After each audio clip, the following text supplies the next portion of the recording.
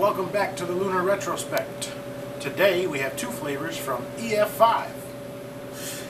First I have Frostbite. I've already dripped that on there to start the show. It's a extreme peppermint. That nice cool sensation you get when you're eating a York peppermint patty, that cool cold mouth is what I get from that, and why I still vape it from the time I first tried it.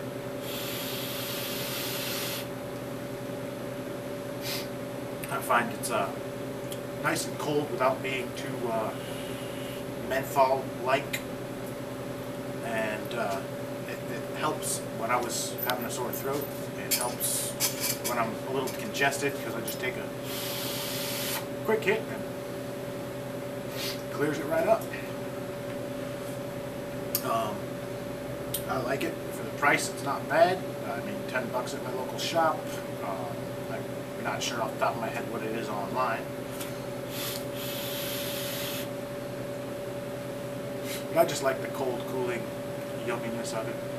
I've always been into candy canes. That's kind of what it's like. It's the peppermint swirl hard candies. Really good stuff. And next I have Gotham City.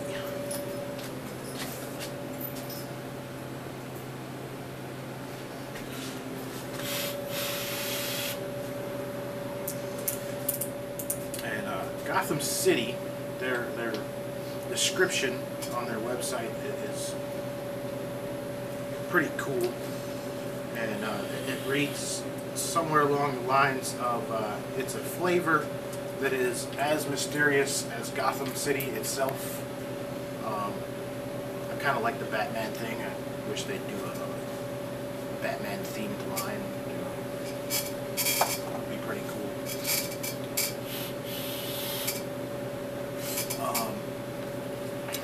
It's really good. It's hard to figure it out. Up until my coworker let me in on the secret about what the flavor was, I still couldn't place what it was. And I'm pretty good at figuring out what's in stuff. But it's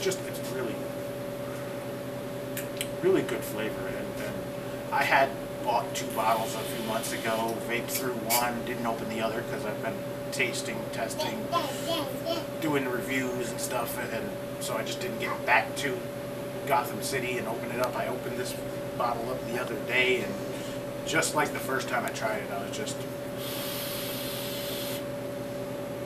completely amazed at how good the flavor blends together. But there's really not much else I'm allowed to tell you. They want it to stay a mystery. They want to have you guessing what it is. It's just really good.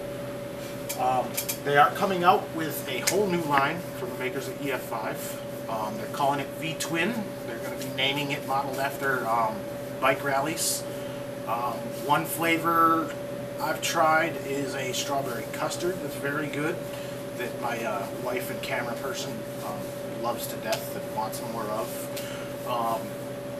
They also have a peach green tea that's going to be one of the flavors, which I enjoy the hell out of. When I tested it at a cloud competition, it's spot on like a Snapple peach iced tea, and I love tea, so it's a really good flavor for me.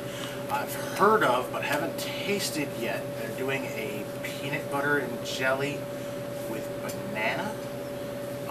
Very Elvis-esque and fits the theme of, you know, V-twin engines. Other than that, I don't know what other flavors they're working on to go in that line, but I'm guessing it's going to be about 5-6 flavor line. And hopefully it'll be coming out very soon, because I know a lot of people that want it. Oh, I screwed up my go ring. There we go. You know, I know I want one of everything. I also, last night, before making this video, I received an email from back when I first ordered stuff from them about Their 120 ml bottles coming back. They're going to be available on the website as well as in your local stores that carry it at the same price, $45.95 for 120 mils, which isn't bad. But it gets better. For this week, they have a code online. If you enter the code MONSTER at checkout, you get $10 off. So that makes your 120 ml bottle only 36 bucks. Plus your shipping. Not bad. Not bad at all. That's really all I have to say in today's video. And hopefully it comes out really nice and you like it. So, as I'd always sign off, I'll give you a little toot. Yeah, very little one. What the hell? That's better. Keep vaping and vape safe.